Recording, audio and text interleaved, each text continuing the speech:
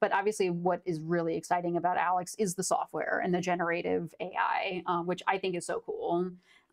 So why don't we just have some fun? How do we want to kick off talking about the software? I see a couple of items here, so walk us through what we've got. Yeah, so the base Manikin comes with all very standard items, a very standard 10-inch Android tablet, also a auscultation SmartScope. So the SmartScope is specific to heart, lung, and bowel sounds.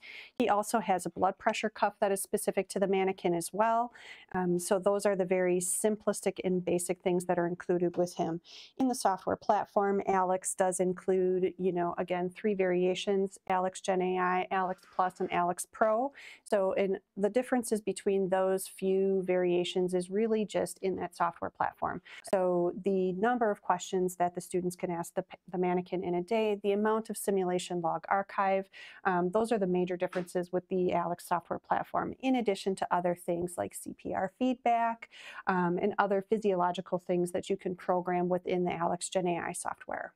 I think it's so cool that you have the ability to log the, interactions. I know that educators are constantly looking to give students real-time feedback on a personalized level, and I think it's incredible that the Manikin does that so easily for everyone.